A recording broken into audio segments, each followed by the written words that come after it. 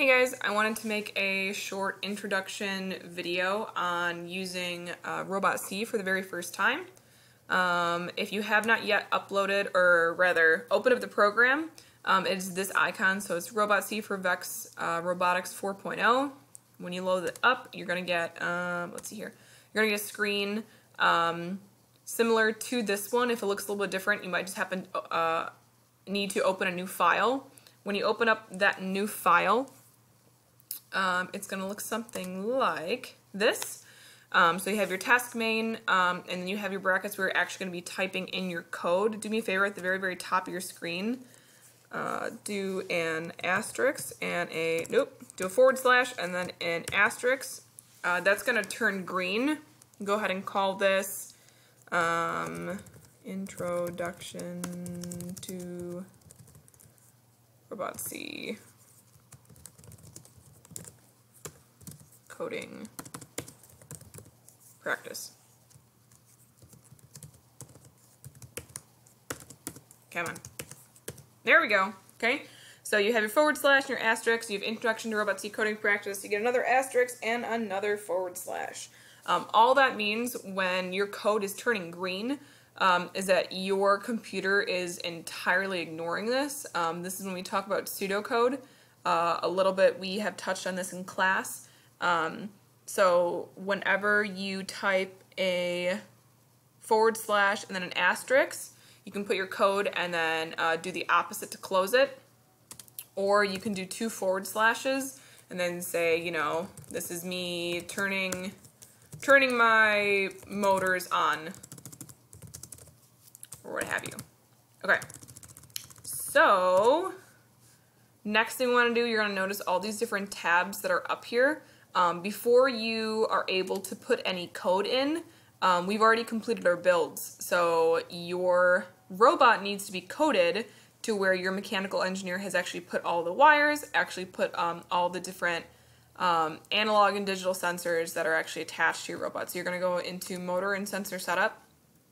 Under motors, we are not using a joystick. We only download our code. Our robot moves automatically without us being involved beyond touching a switch or simply turning it on. So we can only put our motors in ports 2 through 9. Alright, so this one is going to be my right motor. Port 3, I'm going to choose to be my left motor. Again, it really doesn't matter which ports you choose as long as it's 2 through 9. I could have put left motor in port 8.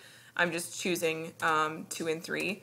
And then make sure we have these set for 393 high-speed motors. We have 269 and 393. 393 are a little more popular. We have a whole lot of them, and that's what I would recommend to use, especially for our drag racers. Next, under your digital ports, again, we do have analog and digital. Our analog ports are anything that is a spectrum, so it's giving you a variety of digits. Our digital sensors are anything that is simply turned on or turned off. All right, this is my difference between an analog clock and then a digital clock that we talked about in class.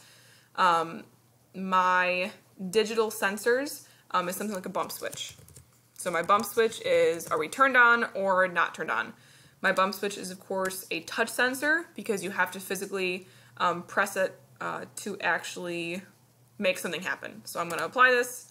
I press OK. My Pragma configurations immediately show up after I've applied that and saved it. If for some reason you're trying to code something, let's say, oh, I want to turn on, you know, a motor that's been placed into port 6. Port 6 is not listed up here, okay? Anything you are coding needs to be within your Pragma, or else it's not going to be recognized. Your code is not going to work, all right? So when I am trying to get my robot to do anything, let's say we simply want to move forward in a straight line, very similar to what we're going to be doing in drag racing, I'm going to start my motor. I need my port 2, or just my right side, my port 2. We're going to put this at a power level of full speed, which is 127. I then want to start the motor of my left side, so port 3, power level 127 and then put a semicolon. I'll also do so this is starting my right motor, 2 forward slashes, starting my left motor, and you can see up here, so port 2. So port 2 is my right motor, port 3 I said is my left motor. So these have both been turned on. Now I need a wait time. My wait time is the amount of seconds I want my motors to be running. Hypothetically, if you were drag racing, this would be a lot of trial and error depending on how far our I guess finish line is from where you begin. So if we're drag racing for 20 feet, if we're drag racing for 30 feet, this is also impacted by your battery level. So if you have been practicing a whole lot throughout the day, you've done, 7 trial runs and you're really depleting your battery, your wait time may be impacted. Okay, so keep that in mind. I'm going to pick an arbitrary number. I'm going to say, all right, I think that I'm going to drag race for 10 seconds. Love it. So, motors are on. I guess the motors are on, or vehicle is running for 10 seconds. And then I'm going to go ahead and quickly turn my motors off. So stop motor. I'm going to say port 2. This does not require a speed. If I'm stopping my motors, they're just ending. A lot of times I'll have students that, actually I'll do an example. So they do start motor 127, and they do stop motor port 3 127. So this is stop my right motor, stop my left motor, and they're like, perfect, well done. Okay, so when I go to compile this, I'll actually have to save it first. So I will go into 8th grade coding practice, intro to ROBOTC, and I'll click save. You're going to notice, so code generation not performed, there are errors during this complication. I'll have students that are like, I don't know what's wrong with my code, everything looks okay. If you're stopping your motors completely, you do not need a speed. There is no speed. If you are at a complete stop, you're not going anywhere. Okay, go ahead and compile that. The red X's go away. Those red X's that just came up, so I actually have them saved, I believe, yeah. So if I go to compile that, a different page, okay, there are errors. All right, those red X's mean your robot has no idea what's going on.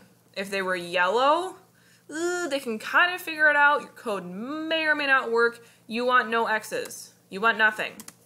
All right, so both of my motors have turned on. They're at my highest possible power level. I know I have 393 motors. My drag racer is going to go for 10 seconds, and then we're going to come to a stop. Okay?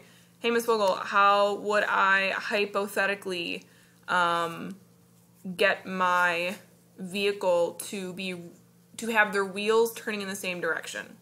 Okay? So there are 2 ways to get this done. I did this in class. I gave the example of if you are facing a car, your motors are actually turned in opposite directions. Okay? Think about the way your axle is put into those motors. Technically speaking, one of these motors needs to be negative. Okay? So take a look at your hands. Just look down at your hands, all right? So if both of your thumbs are facing inward, all right, flip one hand over, okay? That's when your motors are heading in the same direction. They're not heading in the same direction. If, flip it back, your thumbs, your motors are both facing inward, they're not rotating the same way, okay? Which means you're gonna have to guess and check which motor has to go the opposite way. This is going to make a whole lot more sense when we actually download the code and see how you've built it. But there's 2 ways to get one of your motors to go in reverse. You can either make it a negative power level, or when you go into motor and sensor setup actually in your motors, you can choose which one becomes reversed. So that'll make more sense when we actually practice our build. But this is just the beginning intro steps. I've got my motors set up. I have some type of a switch. We've learned how to turn our car on. We've learned how to turn it off. And then beyond this lesson, we'll start to understand, you know, which motor has to be negative, how we start to incorporate lights. Potentially, if I have too much power, depending on the gear ratio you use, you might actually have to reverse your car for a couple seconds if you're going far, far beyond the finish line. But that is all things that we'll be chatting about further on in the next couple weeks. And that is all I got for you today in learning how to program our ROBOTC for the first time.